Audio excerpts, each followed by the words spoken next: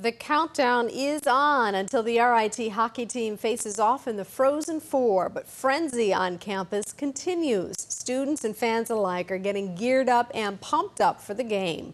YNN's Sheba Clark was at RIT and has more. It's hockey fever on campus at RIT.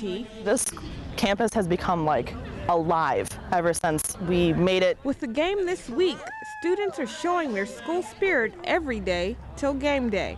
So many people are so excited about the games. Monday evening, students sat on the center campus lawn and got inspired by the movie Miracle, based on the story of the 1980 U.S. hockey team. It's obviously a hockey movie, it's pretty famous, but we wanted to create some hockey frenzy on campus. Well, we are the Miracle team. We're even better than this movie. Frozen Four merchandise at the campus bookstore is a hot item right now. In less than a week, Barnes & Noble's went from having 1,500 t-shirts for sale, and this is all they have left.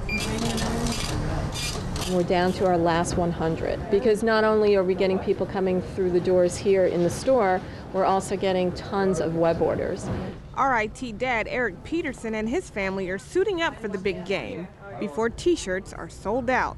His family plans to drive to Detroit for the big day. Well, you got to have the right look. I mean, that's part of the whole atmosphere of going. According to bookstore management, Frozen Four fans all over the country have caught the fever. You want to represent Rochester well out there, too, so they know who RIT is.